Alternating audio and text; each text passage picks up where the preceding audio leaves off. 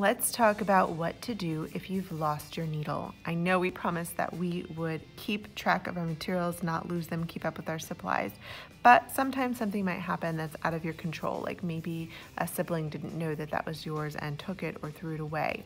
So if you have lost your needle, well, you won't get another one, but there are other things that you can use instead. So if you've lost your needle, you can use a paper clip. Let me show you what to do. You'll want to take the paper clip and unfold one part of it. Some paper clips are thinner and they're very easy to unfold. Other paper clips are a little bit thicker gauge wire and they're a little bit harder to do.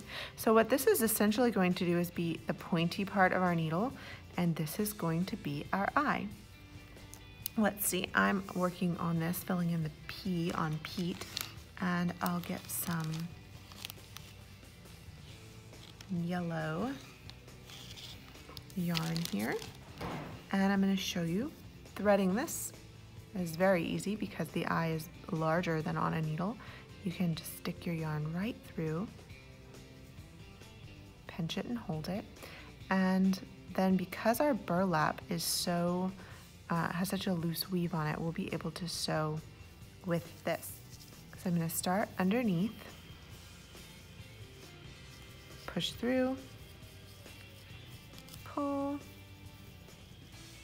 and because the paper clip is wide, it's going to make a very wide hole. So I've just got to be careful I don't pull too tight or I'll pull my knot right through it. So I'm just going to leave that there like that and then go back and forth.